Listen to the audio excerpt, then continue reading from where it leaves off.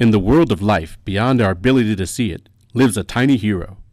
Trichoderma gives denim a stoned-wash look and improves the digestibility of barley fed to chickens. Trichoderma also excels at eating other fungi, which attack and destroy crops. At a Virginia Tech-led conference in Nepal, agricultural experts learned more about this beneficial fungus. Trichoderma is a biocontrol agent. When we apply through the seed or soil, it helps in the management of diseases, and not only manage the disease but also helps to improve the plant health, soil health, seed health, and human health. Trichoderma can replace toxic fungicides. Farmers worldwide employ it as an inexpensive, environmentally friendly alternative for combating soil-borne diseases.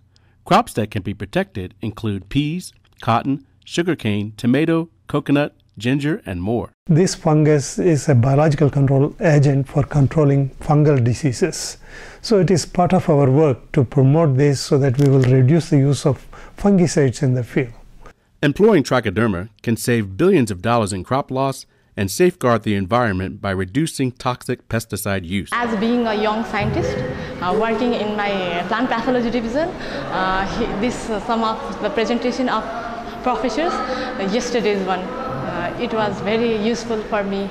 The group even learned how to make Trichoderma, much like the small-scale producers who are making it more accessible to farmers who lack the means to purchase or make the product themselves. I can produce organisms like Trichoderma in very cheap so that the farmer can afford it. The Nepal workshop is the third such event that Virginia Tech has put on in the region, and the innovation lab that Muniappan leads has exposed dozens of countries to the Trichoderma technology. It is very far from Cambodia, but it is very useful training for me, my team, and as well as Cambodia people.